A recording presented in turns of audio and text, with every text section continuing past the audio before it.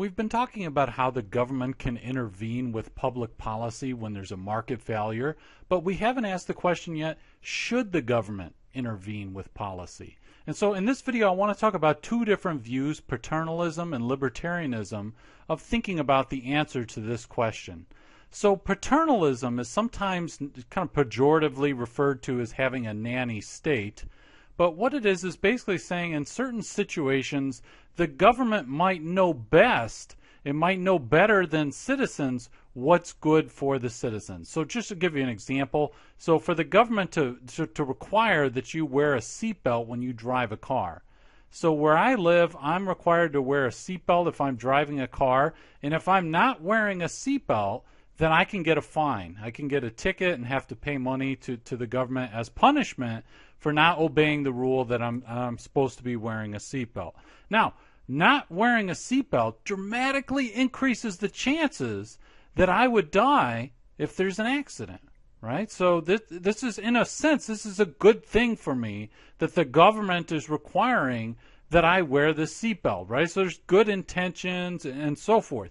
So you might just think, hey, obviously this makes sense and this should be a rule and there should be a fine, but there's a few issues with that. And so one of the issues is, what if when the government enacts its policy, that policy doesn't actually work? And so you might be thinking, hey, how could this be a problem with requiring people to wear seatbelts? How could that possibly be an issue? But there's a couple of things that you want to think through with the policy. Whenever the government enacts a policy, it might change the way people behave. For example, if people wear seatbelts, research suggests that they actually drive faster. So people drive faster when they're wearing a seatbelt. Why? Because they're less afraid of the risk of what would happen to them if there is an accident. There's actually a whole literature on this. It's called risk compensation. So because they now have a seatbelt, they feel a little more safe, and so they feel comfortable driving faster. You see the same thing with anti-lock brakes. So if you have anti-lock brakes, that helps you stop your car faster. So if you have ABS brakes, people will actually tailgate more. They'll be more likely to tailgate and drive closer to the bumper of the person in front of them if they have anti-lock brakes. This isn't to say, of course, that just because people drive faster when they're wearing a seatbelt that we shouldn't require seatbelts or anything like that. I'm not taking a position here. I just want you to understand that sometimes when you implement a government policy, you might have some unintended consequences. And so also we need to think, if the government is going to be intervening in the economy or doing things, then the government can open itself up to be influenced by special interest groups, right? So people with a lot of money or with can come in and basically, buy politicians, get influence, get access. They can do all kinds of things and then change the policy that ends up getting enacted. So then it's not so much the government is doing something because it knows best for the people, but it's actually enacting something because these special interest groups have paid bribes or campaign contributions or so forth. So once you open the door of a policy, you also open the door to special interests potentially. But another thing to think about is just kind of philosophically, is that government policy, when the government comes in and says, look, you need to wear a seatbelt, otherwise you will be forced to pay a fine to the government, you could think about that as that the government is subverting or kind of undermining people's individual freedoms, right? On some level, we should be able to be free and do what we want with our lives, provided we're not doing harm to other people. By the same token, you could absolutely see the intentions of requiring people to wear seatbelts and so forth. But this idea of individual freedoms leads into another way of thinking about it. Instead of kind of the paternalistic view of thinking that, hey, the government in some cases knows better than we know how to live our lives, you can also think of libertarianism, where basically with libertarianism, the government should stay out of people's lives, is the logic, and it should respect their freedom. And so the idea is that we are free moral agents, and our freedom is paramount. And even if the government thinks it knows best or whatever, at the end of the day, we are free and should be able to choose how to live our own lives free of government interference. And so that's just kind of a brief sketch of what libertarianism is. But if you think about it, there's an issue with that. And so the issue is, what if your exercise of freedom affects somebody else?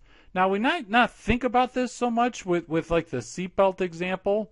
So with the seatbelt example, we could just say, look, if I don't feel like wearing a seatbelt, or let's say there's some guy named Tommy, and Tommy doesn't feel like wearing a seatbelt, and so then Tommy gets into an accident and Tommy dies because he wasn't wearing a seatbelt. Let's just say that happens. Well, you could say, hey, that's Tommy's problem, right? Tommy made that decision.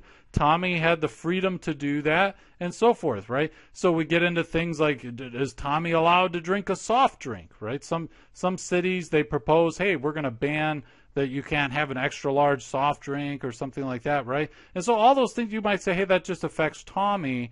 But what if Tommy's decision and his exercise of freedom actually affects somebody else, right? So let's just say that let's pretend that Tommy lives in a house, and there's a river behind Tommy's house. And so when Tommy does his oil changes on his car, Tommy says, well, I've got this oil now. I'm just going to pour the used motor oil into the river. I don't use the river. It's just convenient for me. It's too far for me to drive into town.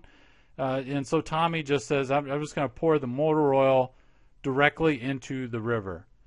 And so let's just say that there's another house near the river, and there's just like a whole neighborhood of people who live around Tommy, and let's say that some of their children play in that river, and then their children get sick because they're playing in a river that has motor oil. Now, if Tommy owns all this property and so forth, and let's just say there's waterfront rights here and so forth, so Tommy is exercising his freedom. But what about the freedom of this child to be able to just play in the river and not get sick and so forth? And actually, what we call this an externality. This is actually a negative externality. Now, I'll have another video on negative externalities, and they could be positive too. But in this case, what it is Tommy's exercising his freedom, but he's imposing costs. He's imposing costs on somebody else, right? So, and he's not reimbursing that person for that cost. Now, this isn't to say that libertarianism's garbage and we got to throw out the whole idea and let the government get involved. There's different ways of dealing with this. One way is a government policy of something called a Pigouvian tax. The Pigouvian tax, I'll be talking about in another video, but what you basically tax the activity that's generating the externality.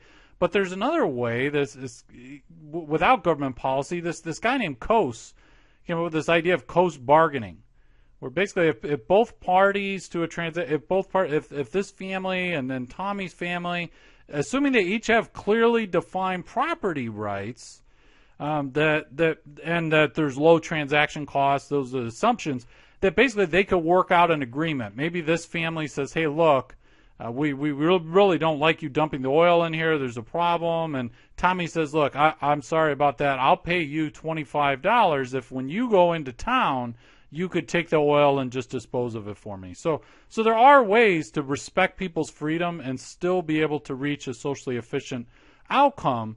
But it's just bear in mind that there's no clear-cut decision when we're thinking about the government intervention with public policy. Just need to bear in mind that there's several different ways of looking at it. On the one hand, we want to respect people's individual freedoms, but on the other hand, sometimes there can be problems when we ignore things like externalities or the existence of public goods and free rider problems, some things that we'll talk about in videos to come.